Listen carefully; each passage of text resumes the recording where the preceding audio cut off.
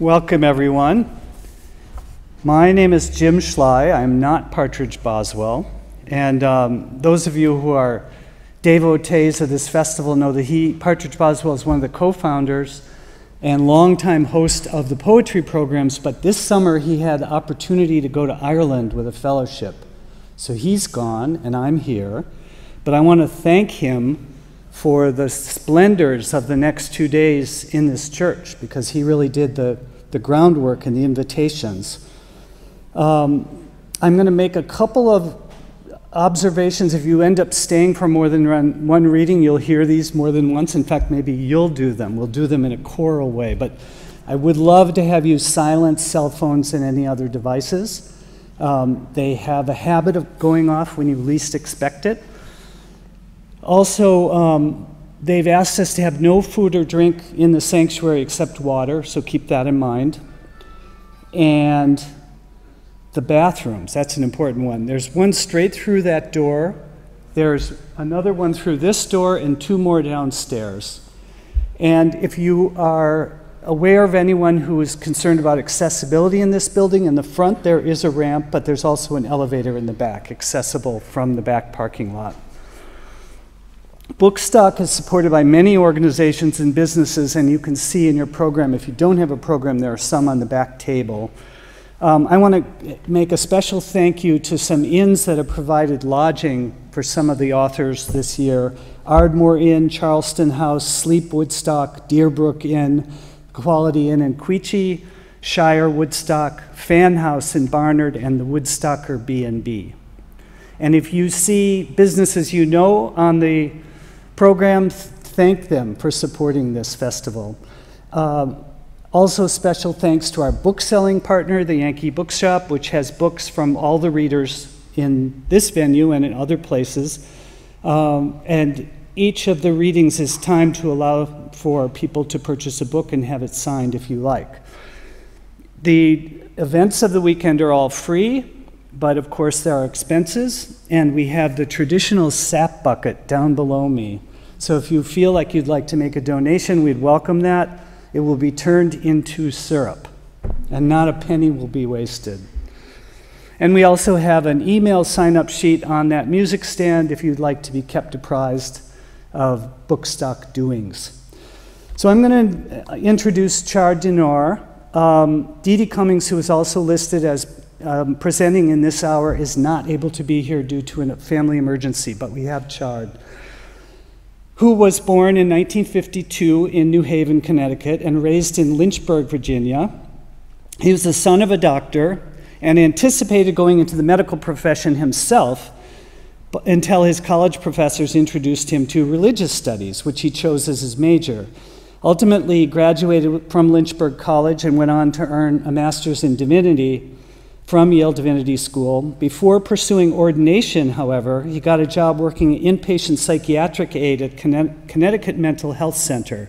5 years later, he left that work, clearly not unaffected by it in terms of his encounters with other people, and decided to concentrate fully on poetry. He attended the Iowa Writers' Workshop and received his MFA from there in 1985.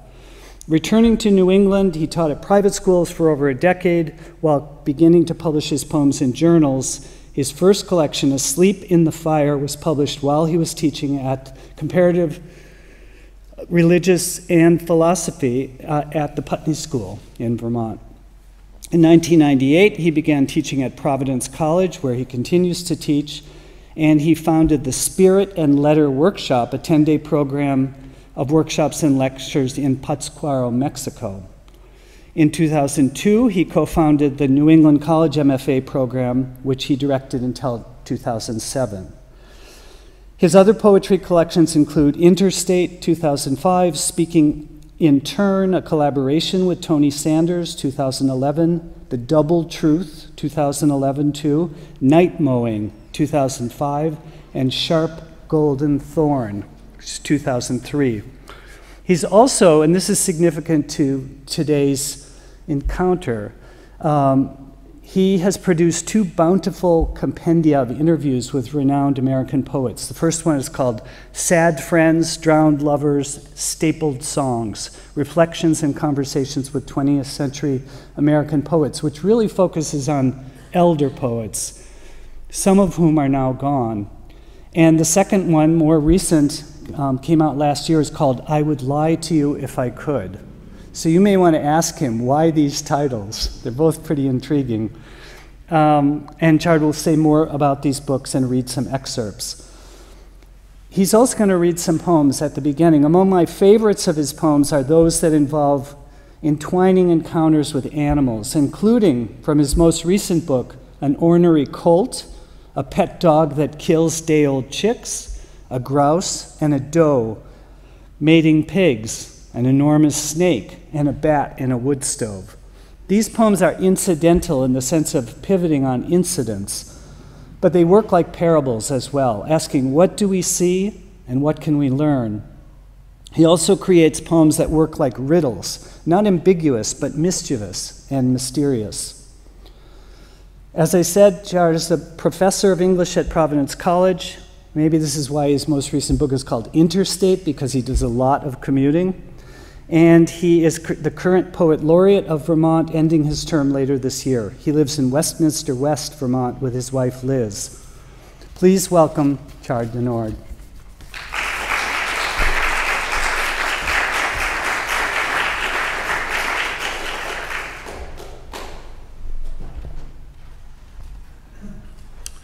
Thank you, Jim, for that introduction. You reminded me of many things I'd forgotten. I did.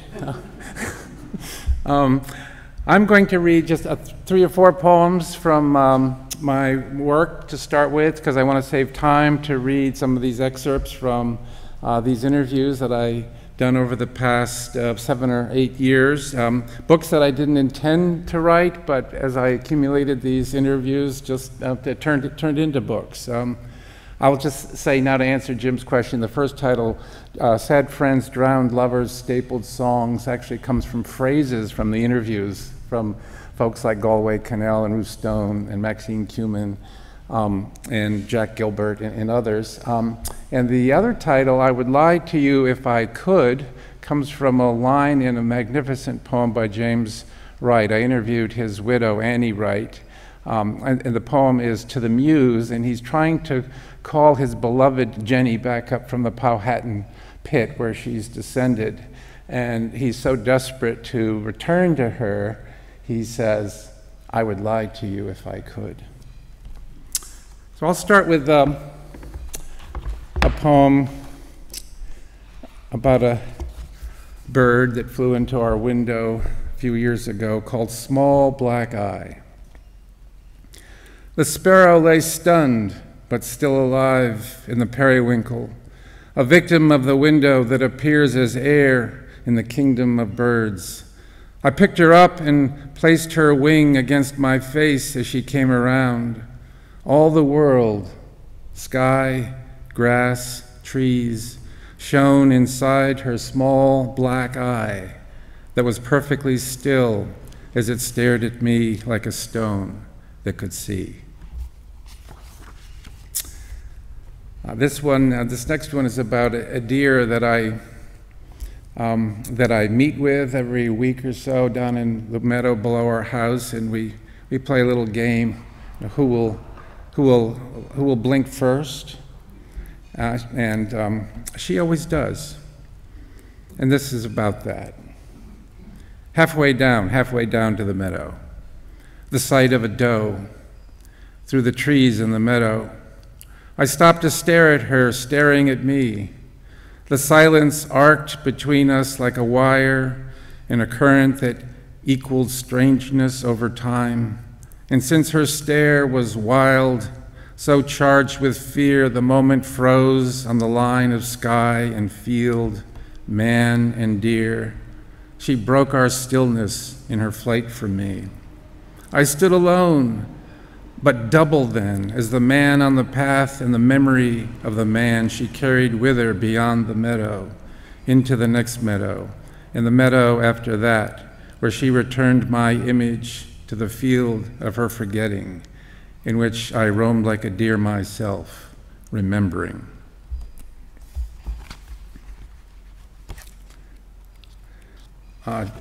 Jim mentioned these animals. We had a pet grouse came out of the woods about 8 or 9 years ago and just sat on my knee while I was raking one day. I sat down and he just came up to me and circled me and then sat on my knee and stuck around for the next 5 years and would follow me down to this garden where the deer is, and I named him Randy. And then one day he just disappeared. But I wrote this little song for him, grouse call, like a square dance call.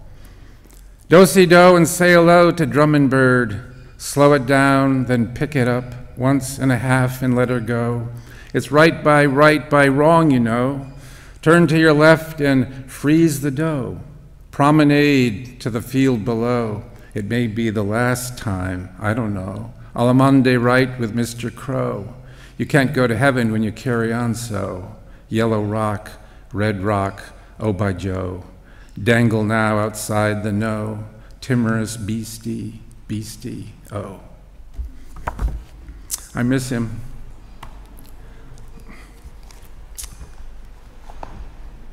This is I'm just going to read, I'm going to read one poem here about a couple out of this new manuscript called In My Unknowing. After writing all these books, I realized I know nothing. Like Socrates, the more I know, the less I know, so I thought I would call a whole book In My Unknowing. But I'm going to read a poem about Ruth Stone. Do you folks know who Ruth Stone was? Good.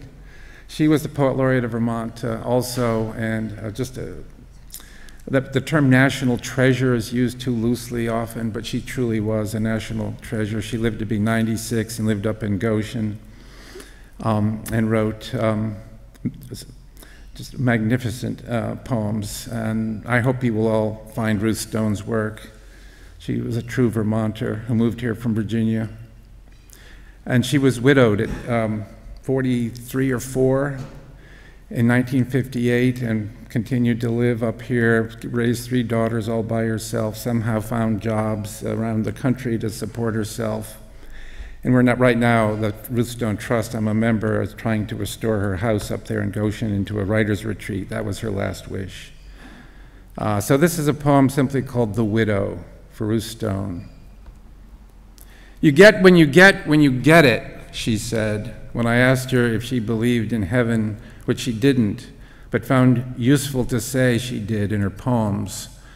For the sake of the poem, she claimed, not heaven, but the unity of knowing and feeling the same thing Mandelbrot found in the fractal property of self-similarity.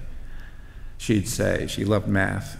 No different at all than the properties of her poems that just came to her, she swore, from across the universe and entered her heart, where they fanned the coal of her grief over the loss of her beloved Walter. See what you miss by being dead, she wrote to him in a poem called Curtains, as if what she called his change of means could read it still, wherever he was. Her story, that is, about a crying jag she had one day when her landlord, Mr. Tempesta, yelled at her, "No pets! No pets," upon discovering her cat on the windowsill, but then relented to make her stop. She was that sad and impossibly funny at the same time, so large in her voice that sang the difficult song for 2 voices in one made possible by loss. The bittersweet of her coal's invisible smoke rose to her eyes and watered them, then put them out.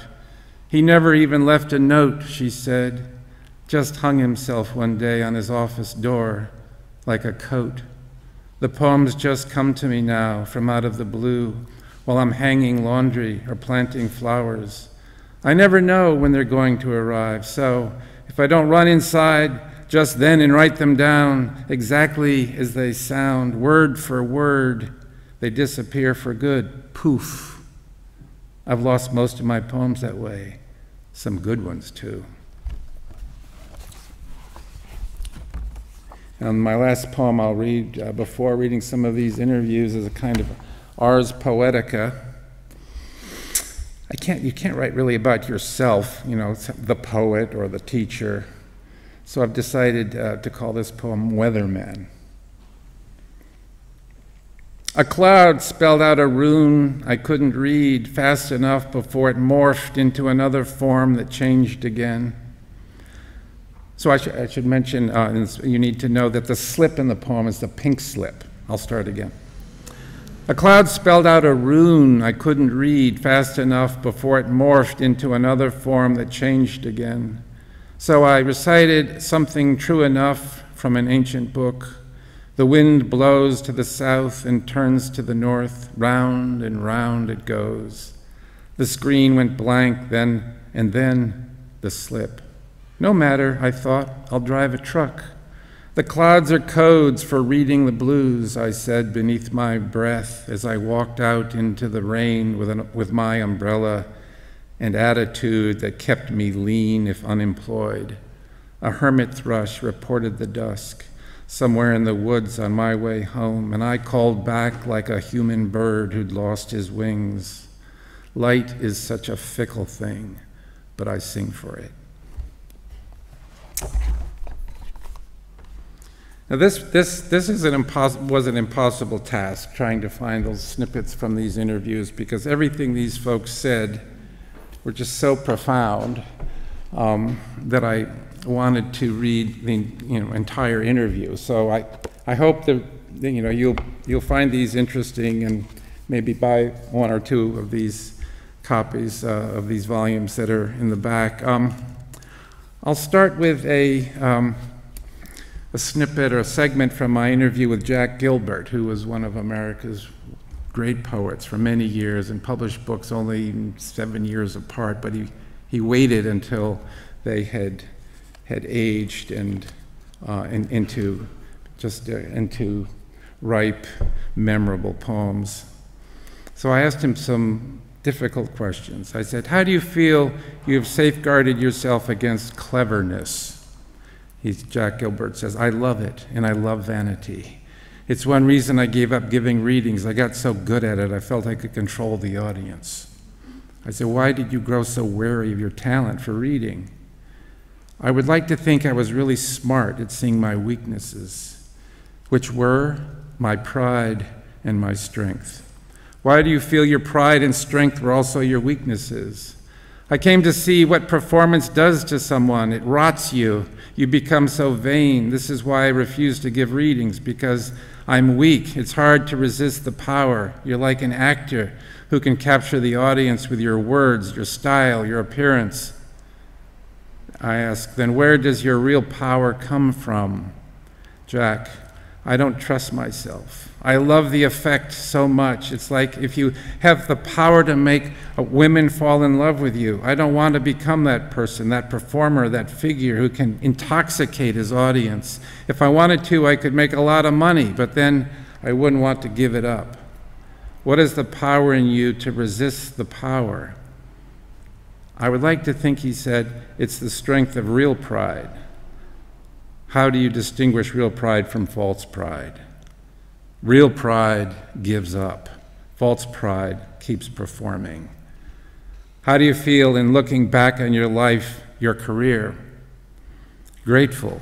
I lived my life so richly in so many ways, by falling in love, by being poor. I lived my life in such a wide range of being me, not deliberately, but that's the way it happened.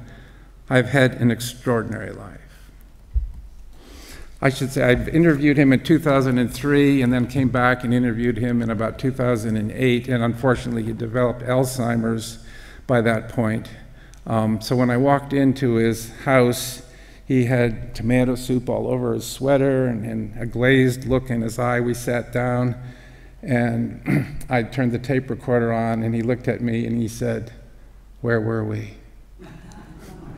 And that interview, that segment I just read was from that interview. He came right back, his eyes cleared up, and he remembered stuff that I'd forgotten. Maxine Cumin, how many of you know Maxine? Okay, good. So I had the great privilege of working with Maxine at New England College and then interviewed her. a little later after I stopped working there. I just thought I'd read a short segment from this interview. It was so wonderful, but I wanted just to read this segment of her relationship with Anne Sexton. She said, when Anne killed herself in October of 1974, I should tell you that Anne killed herself about 5 minutes after Maxine left her house after having lunch with Anne. I felt for a long time that the fun had gone out of writing poems, the fun of sharing early worksheets, the fun of reshaping, cutting, adding the whole sport of revving up, of developing the poem. And the other loss, I'm speaking of our professional relationship, was that she would not be there as we spread the poems for the next book out on the floor and tested what poems went with the others, what comprised a section, etc. The fun of format, I may call it. That's something we had always done for and with each other. They also had a hotline. Anne would pick up the phone and would ring at Maxine's, and Maxine would pick up her phone, vice versa. I go on to ask her, you conclude your elegy for Anne, how it is with this promise. Dear friend, you have excited crowds with your example. They swell like wine bags, straining at your seams. I will hear gathering of it will be years gathering up your words, fishing our letters, snapshots, stains, leaning my ribs against the durable cloth to put on the dumb blue blazer of your death. 34 years after Anne's death, do you feel you've carried Anne's mantle, worn her blazer, while maintaining your own distinct voice? Maxine replied, I certainly feel I've maintained my own voice. The dumb blue blazer that I carry is, I think, common to anyone who has lost a dear friend to suicide. I've written several elegies to Anne, some addressed directly to her, as in How It Is and Splitting Wood at 6 Above. Others in the third person. I hope that with the revisionist dream in her books, Still to Mow, I'm finally shriven. I say that with more confidence than I feel.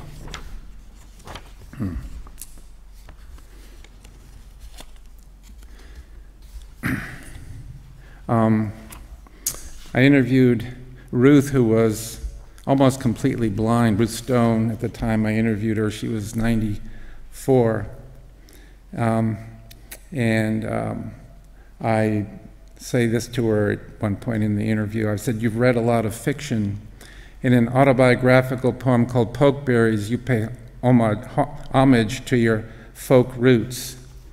And I recited this, or read this section of her poem to her, from her poem Pokeberries. I started out in Virginia's mountains with my grandma's pansy bed and my Aunt Maud's dandelion wine. We lived on greens and back fat and biscuits. My Aunt Maud scrubbed right through the linoleum. My dad was a northerner who played drums and chewed tobacco and gambled. He married my mama on the rebound. Who would want an ignorant hill girl with red hair? They took a Pullman up to Indianapolis and someone stole my daddy's wallet. My whole life has been stained with pokeberries. No man seemed right for me. I was awkward until I found a good wood-burning stove. There is no use asking what it means. With my first piece of ready cash, I bought my own place in Vermont, kerosene lamps, dirt road. I'm sticking here like a porcupine up a tree. Like the one our neighbor shot, its bones and skin hung there for 3 years in the orchard. No amount of knowledge can shake my grandma out of me, or my Aunt Maud, or my mama, who didn't just bite an apple with her big white teeth, she split it in two.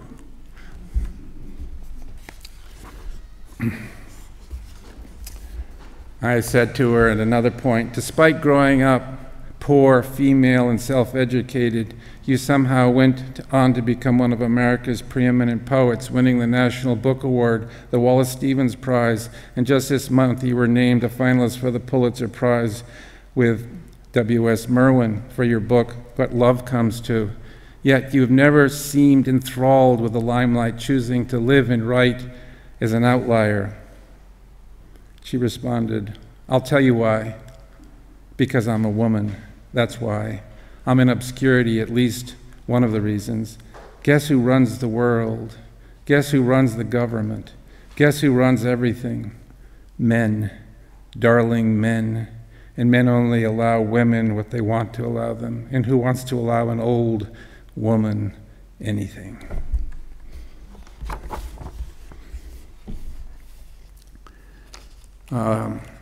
This next interview with Donald Hall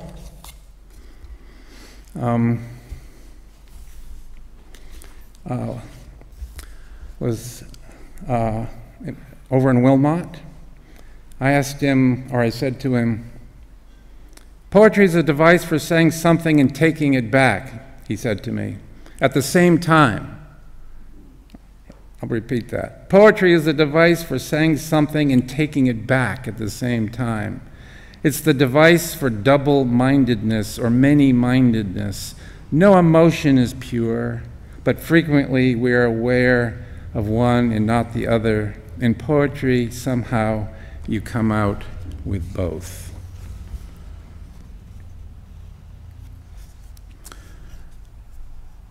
He went on to say, I say, your poems on love display Shakespearean suspension of emotional opposites. And he responded, concision and two-sidedness, as I say, are essential to poetry. Poetry exposes and explores more than any other art form does. One of the great values of poetry, I began by saying, I came to poetry for the sound it makes. The poem is a sensual body, or it doesn't exist. Did you ever read that interview that many of us did with Harper's? I was quoted saying that poetry is oral sex. I wanted to get attention.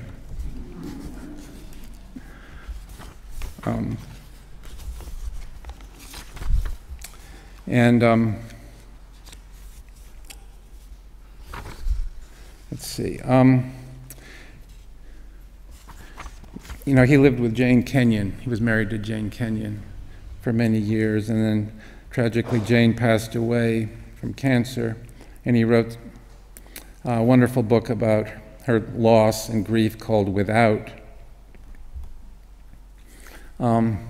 Before that book, though, he wrote another book called The Old Life, which was his memoir in verse. And I wrote a kind of critical review of it, and because I didn't feel verse worked for his memoir. But he wrote a poem at the end of it called Without, and I mentioned to him, well, he mentioned to me, he wrote me, he was a great letter writer, he said, I knew I was throwing a lot of junk across the plate. He said, but I thought I was still winning the game. But as, and I'm forgetting what poet said this, but as, I forget, it was Horace said or somebody said, but maybe there's still time in a dry season for a harvest.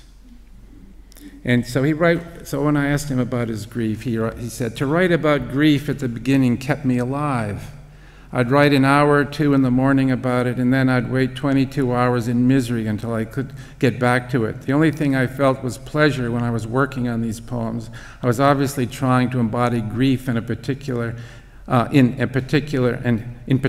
hang it out there. I worried about possible sentimentality, and then sent it to 10 people. Then I worked on it after that, their suggestions, and sent it to 10 other people. From the previous 20, the ones who had been most helpful. People did little things and big things.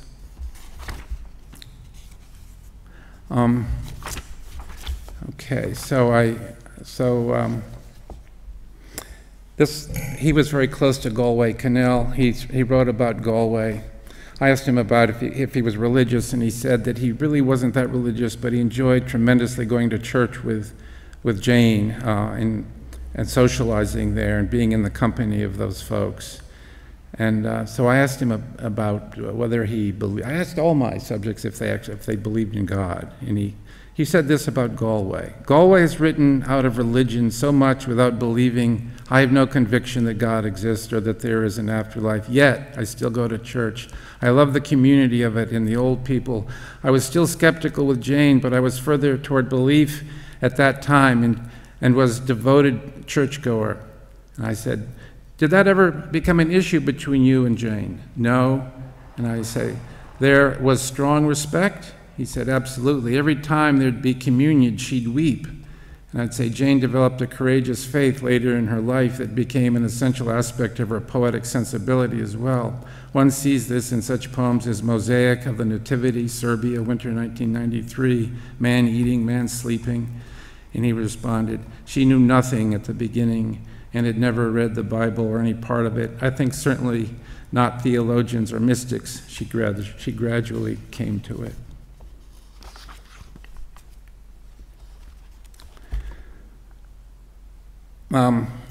The beginning of my interview with Galway Kinnell, I actually asked all my interviewees this question too. What hurt you into poetry? And I quote Yeats. That's a line from Yeats's poem in memory of of Auden's poem in memory of W.B. Yeats, where he says, "Mad Ireland hurt you into poetry." Auden saying that to Yeats. Can you, thinking back in your career, remember what hurt you into poetry? I asked Galway. I don't know. Perhaps the sense of stagnation I felt growing up in a decayed mill town in the Depression damaged me into poetry. And I said, you write about Pawtucket. Galway was from Pawtucket, Rhode Island. In several of your poems, one thing that struck me when you visited my creative writing class at Providence College last year was your comment that you were reluctant to call yourself a poet. Galway said, a poet should not call himself a poet. Being a poet is so marvelous an accomplishment that it would be boasting to say it of oneself. I thought this well before I read that Robert Frost took the same view.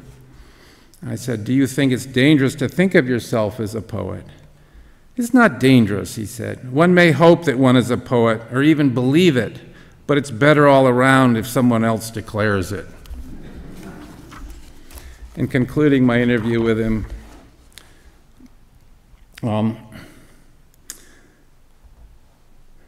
I quote one of his poems here.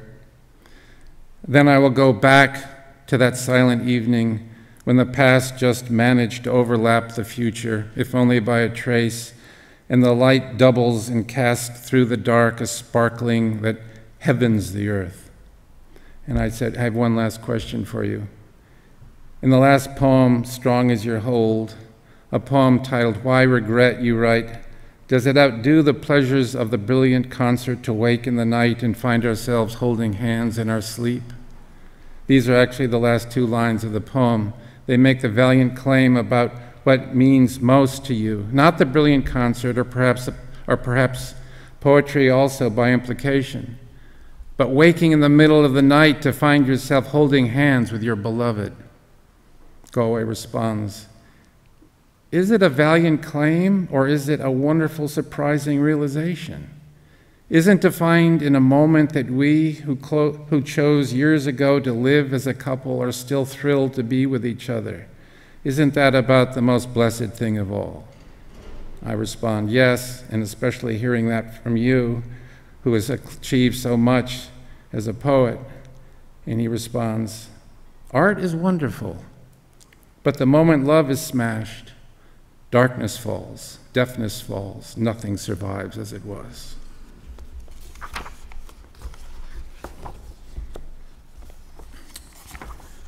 Just read maybe one more from this book. I don't have much time to read all of them, but this is from Lucille Clifton. You know Lucille? Great poet, great figure, courageous, courageous, courageous. I said, are you still writing, Lucille? Oh, I should say, when I tried to find her to interview her, and I called up about 5 Lucille Cliftons in the Washington, D.C. area. And finally, I said to the last one, hi, is this Lucille Clifton? And there was a long pause, and she finally said, trying to be. Now, I knew I had her then. So I went down to Columbia, and we had a great time. And she died a week later after I interviewed her. So, and I think she knew she was on her last leg, but I didn't. Are you writing still? I said. That's an odd question, don't you think? I said, yeah. I don't know how to answer it myself. She says, I'm writing. If I would be so blessed to write something I haven't written since I've been feeling badly, I've been ill, but it's coming back. I feel it. I don't know why it would stop. I said, well, I don't either unless you were forced to in some way. You've been very prolific. That's what they tell me. It doesn't seem that way to you? No, not at all. I know how often I don't write. I was in despair or in a depression for some time, but I'm going to be okay. As I said, she died a week later. I said, so your spirits are a little better? Yeah. I said, good, that's good to hear. The girls are saying, Mommy, try to be lucid. Try very hard. I said, were they worried that you weren't going to be lucid? She says, I don't know what they thought. I said, you know, your poems are full of references to madness and craziness. And she said, probably. I said, you have a poem called For the Mad, and you love Crazy Horse. She says, I do. I said, do you associate craziness with being a poet at all? Well, a little, perhaps more than a little. Crazy could mean spirited, magical. It could be all these things. I know in a lot of your poems, I say, about craziness, you write about the poet as a kind of fool. You make disclaimers for the poet. In your poem, The Poet, you write, I beg my bones to be good, but they keep clicking music, and I spin in the center of myself, a foolish, frightful woman, moving my skin against the wind and tap dancing for my life. She says, I like that. I said, in your poem, Admonitions, you write similarly, children, when they ask you, why is your mama so funny? Say, she is a poet. She don't have no sense. And Lucille says, true. My kids probably said that too. And I said, you have this wonderful sense of self-effacing irony in much of your poetry. The truth teller, the mother, the spokeswoman for lawgivers, which is the term Whitman coined for his fellow citizens. And you're calling that person, the poet, a fool at the same time. There's some truth in that, she said. What do you think the truth is in that appellation? She said, I don't know, but there's something that rings true to the ear. I said, do you feel poets need to be knocked off their pedestals? She said, yes. They often think they're smarter than everyone else. I said, do you believe the poet has to be on the same level as the people in order to speak credibly? Poets have to speak out of what is truth for them. Everything we say has some meaning. I'm shy. I'm really quite shy. Nobody believes it. I say, but you're sane. You've been sane the whole time we've been talking. She says, thank you. To be sane in this world is crazy. Let's see. I'm going to read about 5 minutes more. Is that how much? 10 minutes from this most recent book. I would lie to you if I could. The interviews in here, I don't have time to read everybody, but they're with Natasha Trethewey, Galway Kinnell again, Carolyn Forché, who's going to be here tomorrow, Jane Hirshfield, Annie Wright, James Wright's widow, Ed Oatchester, Martine Espada, Stephen Cusisto, Peter Everwine, and Stephen Sandy. I'll read just a paragraph here from, do you folks know Natasha Trethewey? She was the Poet Laureate of the country about 6, 7 years back. For 2 terms, she did such a good job. Her father was white, Eric Trethewey, also a poet, and her mother, who was murdered by her second husband, was a black woman. How would you respond to those who feel you characterize the Enlightenment? She has a wonderful poem about Thomas Jefferson called The Enlightenment. In poems like Enlightenment as male-dominated epoch that for all its intellectual and scientific advances was also racist. And she comments, you know, I think I've never actually said that the Enlightenment was male or racist. I think that that's sort of the perception that might have come. But when I introduce those poems and talk about the Enlightenment, what I talk about is how good the Enlightenment was and how much it gave us, but there's complexity in that it also began to codify for us the ideas of racial difference. What's interesting to me about the Enlightenment is that it did both of those things together at the same time. So what I'm interested in Thrall, which is the name of her book, her most recent book at the time, are the ideas that come to us from the Enlightenment about racial difference These deeply ingrained and unexamined notions of white supremacy and the twin black inferiority that we see manifest around us all the time, that come to us from the language of the Enlightenment. How can something so wonderful do something so not wonderful at the same time? It's like, how can my beloved Father also harbor notions of my difference, that is, a difference that is also less than?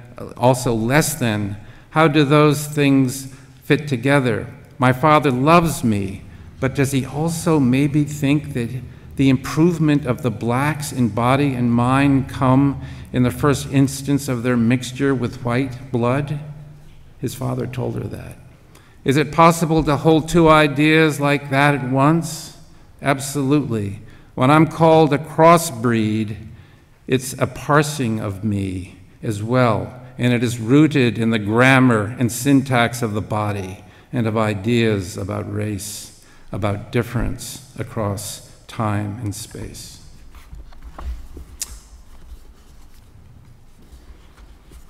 Now, Carolyn, it will be here tomorrow, and I asked her this morning, she's staying with us, Carolyn Forché, what section of this interview she would like me to read, and she highlighted these sections that I'm about to read from their long interview that appeared in World Literature Today as well. And she's going to be talking about this book, What You Have Heard Is True, which is the first line from her wonderful and famous poem, The Colonel. She comments here, I lean toward ethics rather than politics, toward intersubjective awareness, the practice and cultivation of imaginative empathy, a sense of interdependence within the biosphere. Czesław Miłosz acknowledges that in some poets a peculiar fusion of the personal and historical appears, and in such poets we may also observe a certain reticence. They are poets of silence as much as of the word. They have deeply assimilated personal and collective experience and have surrendered themselves to the work of poetic transmission.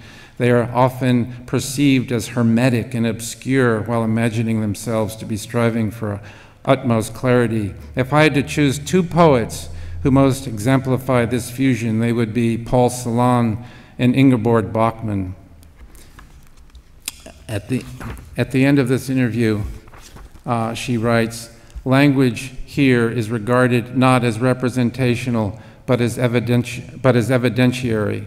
The word is indexical, printing toward that which happened, vortices of the imagery, metaphorical resonances, metonymic play by the music, the compression of utterance, language written in the aftermath of extremity, wars, oppression, bears the imprint of that experience, regardless of its content. It is that which is written out of that which was endured. In many respects, that is ineffable. The words come not from recollection in tranquility, but from wandering in a debris field. After we finished this interview, and it was almost ready to go to print, I asked her, I added this addendum, this was in November of 2016. I said, the country is reeling in the wake of the recent election. What are your thoughts? She wrote, in times like these, and from what I know of the world, one must marshal inner strength, must be courageous and resolute, calm and vigilant, must connect with others of like mind, must not compromise with racism, bigotry, and hatred, must also be quietly prepared for the consequences of every confrontation, physical harm, imprisonment, death, must do so anyway, must go to every length to protect others. Not many humans can do this. And she goes on to write even more, but I'll end there. And she'll talk more about that tomorrow. Just one or two more here. I had this wonderful time. Jane Hirshfield was the easiest person I interviewed. I just had to say, it's nice weather out today. And she would just respond with the most profound answers. And I said, in closing, I wonder if you'd say a word or two about your newest book, Come Thief, which was her newest book at that time. She responds, I had in mind many things, but especially an old Chinese teaching story. An old hermit returns at night from gathering wild greens for his supper, comes back to his small hut, there's almost nothing in it, and discovers he's been robbed. But the thief didn't take the cast iron cauldron, it was too heavy. The hermit picks up the pot and goes running down the road yelling, wait, you forgot this. I want to invite that thief into my life. The thief is the trickster figure, is love, is loss, is time, is aging, is whatever comes in, whether you think you want it or not, and leaves you changed. I'll conclude with a wonderful little snippet by Stephen Kusisto, who is a blind poet who is the dean of the honors program at Syracuse University and a wonderful poet. Yeah, this is a kind of metaphor for all poets, whether they can see or not. I remember as a child going into the woods and getting down on my hands and knees and seeing the orchid. And you find it in New Hampshire, that you find in the New Hampshire woods. They call it the lady's slipper. It's very beautiful. Getting as close as I could to that lady's slipper there, down among the pine needles, that's how I see the world. So the image for me is both, as it is for all poets, an opportunity to display beauty and to bring something shimmering into the field of the poem and thereby share it with readers. There is a sharing of beauty that is at the core of all the arts, but at the same time it is also an improbable discovery, the it, meaning the lady's slipper, that I would find it at all. Thank you.